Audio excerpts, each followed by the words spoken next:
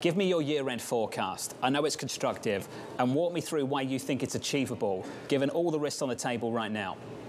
Yeah, I mean, listen, I think that we're going to have a double-digit return between now and the end of the year. And I'll tell you what I think drives it. If you look at if what we've seen so far this year, profits are up 7.5% year to date, and they'll probably be up another 5 to 6% between now and the end of the year. So we don't have a profit problem as much as people say. What we have is the valuations. The PE multiple is down over 30%, I think 31% on the market.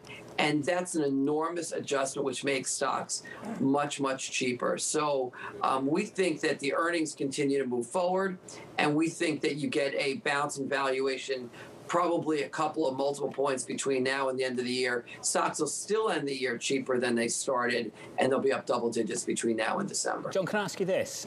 Do you think the Fed will be happy to see that?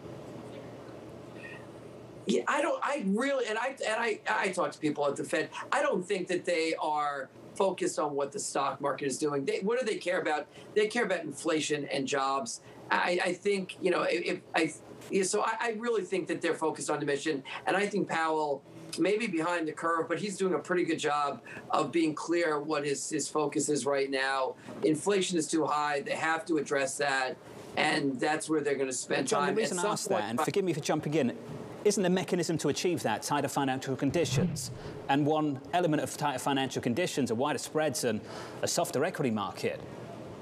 Yeah, but I mean, when you think about financial conditions, and I know that there's some people who define it, including equities, and some who don't. I'm in the camp that you have to look at very simply. If you wanted to borrow money, is it available to you? Let's take a look at the things that I care. Again, I'm talking about what I pull off my Bloomberg terminal, but the Bloomberg index for bankruptcies is at record lows. That's not what happens when you're going into recession. That's not what happens when the economy's melting down. That fewer and fewer people are going bankrupt. You would need to see that spike if you're going into recession. If you look at people who are defaulting, or businesses defaulting on loans or not making loan payments, we're not seeing that at all.